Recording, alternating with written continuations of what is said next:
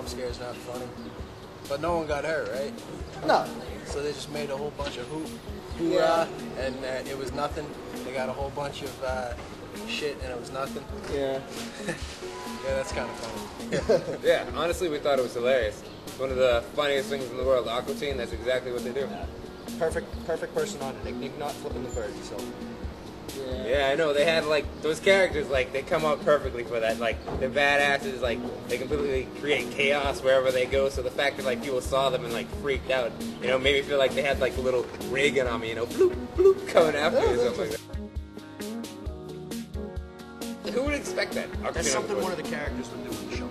Yeah. That's something that one of the characters would do. Like, we're going to create a bomb threat here. We're going to make entire Boston freak out. Like, you know, some stupid stuff like that.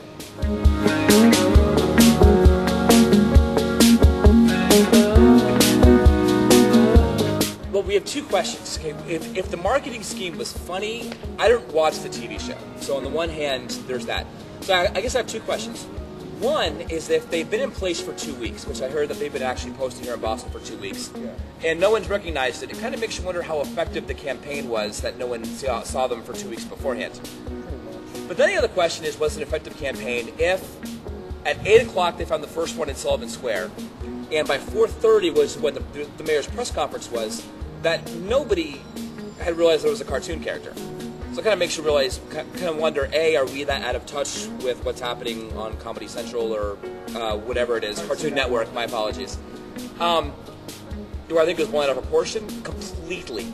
I don't know if it makes us more vigilant or more paranoid than the rest of the country if we're blowing up and calling terrorist threats and everything else. And on the front page of the Boston Herald this morning saying it was a hoax was kind of misapplied because it wasn't a hoax, it was a marketing campaign, good or bad.